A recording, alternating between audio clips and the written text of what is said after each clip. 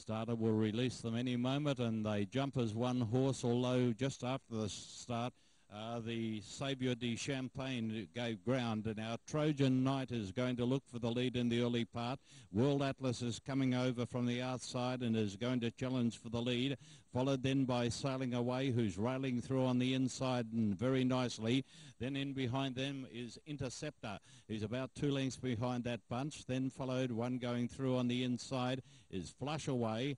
And now Saviour de Champagne is starting to make a run around the outside. As they run down to the 1,000-metre mark, a keen go here. Interceptor just the leader from Sailing Away, getting up on the inside. Interceptor's going at them 3 wide. 4 wide is World Atlas, and crikey, I can't believe it. Saviour de Champagne is racing about 5 deep. Trojan Knight is just the leader on the inside, but it's a very tight go. But now Interceptor, given more rain, has ranged up on the outside, and Interceptor goes to the lead from Trojan Knight. This one, who missed the start very badly, is doing a great job. Saviour de Champagne is coming into it nicely, but as they run up to the 400-metre mark, Interceptor broke clear by 2 lengths now from Trojan Knight fighting back. Saviour de may have had enough.